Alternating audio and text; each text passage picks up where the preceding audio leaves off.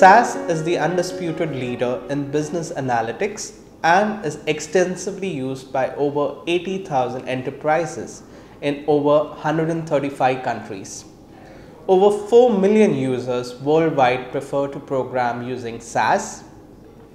SAS provides an integrated set of software products and services and integrated technologies for information management, advanced analytics and reporting. SAS is the largest independent vendor in the business intelligence market and the de facto industry standard for clinical data analytics. The SAS Institute is the world's largest privately held software company. It is also the only vendor that completely integrates leading data warehousing, analytics, and traditional BI applications to create intelligence from massive amounts of data.